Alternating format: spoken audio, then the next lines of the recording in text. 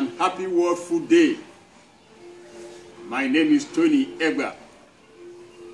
This morning, I've come to talk to you about something that's important to me. The food security.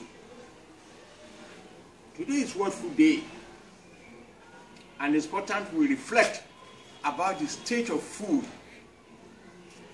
in country. In Africa, I was discussing with some group of farmers yesterday, and they were complaining about the cost of food items that they produce. Especially, let me take cassava as an example. Some farmers are really crying that the cost of cassava is so low now in the farm, and they could not even sell their cassava. Yet, in the market, the people are complaining that the cost of food is too high. This is an irony. The farmers are complaining it is too cheap, they cannot sell. The buyers are complaining it is too expensive, we cannot buy. And this is causing kind of stress in the food security. And what is the problem? The problem is productivity. The cost of production is so high, the cost of chemical is so high, the cost of labor is so, in fact there is no labor, no more labor involved. And we don't even have the appropriate technology. These are the things we want government to look into. There must be a way of bringing the cost of food production down. One, by increasing the productivity. Two, by introducing technology and innovation. We cannot continue to be doing it the same way, and we want food to be abound.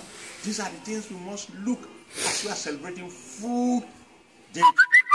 Let us think about how to make the cost of production down, increase our productivity, so that the farmer can produce at a profit and the buyer too can buy at a reasonable price that will make it reasonable for them, so that we can have food security.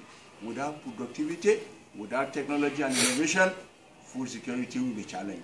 Let us introduce technology, productivity. Let us encourage the farmer to produce at a price they can make profit, so that we can keep in business and agriculture can be sustainable. That's what I want to say about food technology, food security. But for today, as a chief herbalist, this is a herbal executive order. I want you to go and look for this vegetable today. This is ebolo leaf, and eat it for the food. They use it to eat pounded yam. The first thing you have to do, boil the water and drink it. This will clean your system, clean your kidney, and then you use vegetable to make a very good vegetable sauce and use it for pounded yam, amala, or eba. This is ebolo vegetable. It's an executive herbal order. Get it, buy it today, you must eat it today. Go to the market and find it there. Thank you. My name is Tony Egba, your chief herbalist.